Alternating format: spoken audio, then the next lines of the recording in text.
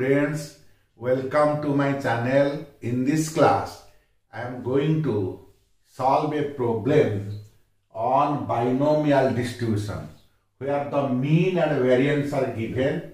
We have to find the parameters n and a, p. Here the mean is given. We know the mean of binomial distribution is equal to NP, which is equals to 12. This is given equation 1. And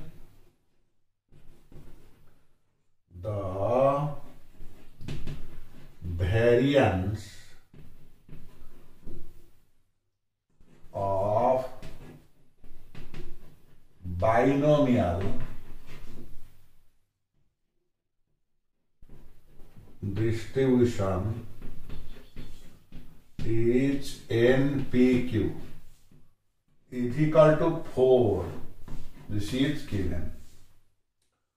So we know the mean of the binomial distribution is NP, that is 12, and the variance of binomial distribution is NPQ, that is equal to 4 given.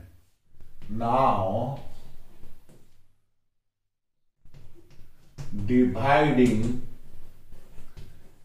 equation 2 by equation 1, we get. Now we have to divide equation 2 by 1. We get NPQ by NP is equal to 4 by 12.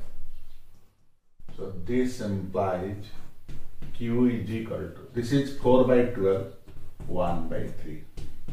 Q is equal to 1 by 3. Then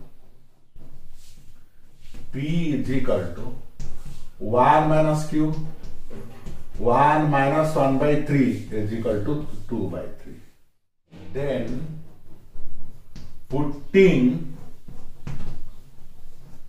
P is equal to 2 by 3 in equation 1, we get NP is equal to 12, and P is 2 by 3 is equal to 12. This implies N is equal to 12 into 3 by 2, which is equal to 18. Hence, P is equal to 2 by 3 and N is equal to 18 answer. So, here the question is, the mean and the variance are 12 and 4 respectively. In a binomial distribution, we have to find the parameters N and P. We know the mean of binomial distribution NP. This is the formula, which is 12, that is given. Again, we know the variance of the binomial distribution is NPQ, which is 4 given. Dividing equation 2 by equation 1, NPQ by NP is equal to 4 by 12, which is 1 by 3. So Q is equal to 1 by 3. Then P is equal to 1 minus Q is equal to 1 minus 1 by 3 is equal to 2 by 3. Because P plus Q is equal to 1. So now putting P is equal to 2 by 3 in equation 1. Equation 1 and P is equal to 12, putting here the value P is equal to 2 by 3, and after simplification we get N is equal to 18. Hence P is equal to 2 by 3 and N is equal to 18. So we get the value of the parameters P is equal to 2 by 3 and N is equal to 18. With this, the topic for today class is completed. I shall meet you with a new topic in my next class. Till then, goodbye.